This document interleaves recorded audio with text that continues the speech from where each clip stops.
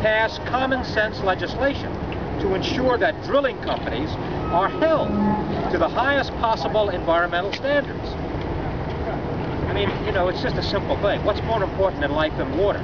All of this is so critically important. You have to have water to be able to drink, and the water that you drink has got to be pure and safe and secure.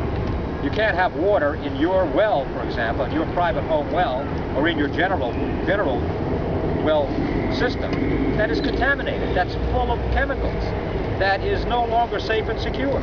All of these things are so obvious, and so much of this has got to be done. I mean, that whole exemption of that law back in 2005 was terribly abusive. A lot of us argued against it, voted against it, but nevertheless it passed overwhelmingly in 2005. It must have passed in the context of a lot of ignorance and misunderstanding, but nevertheless that's the situation that we have to deal with today.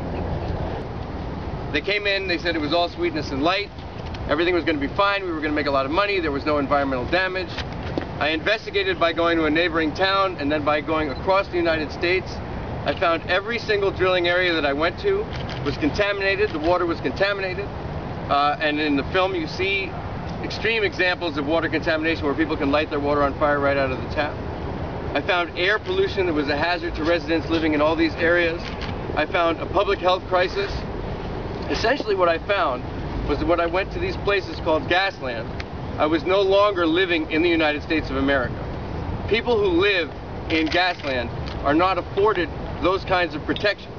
They don't have access to the democratic processes that we have, that we would like to have in the United States. I wanted to know what this was about. I heard that it was poisoning people's wells.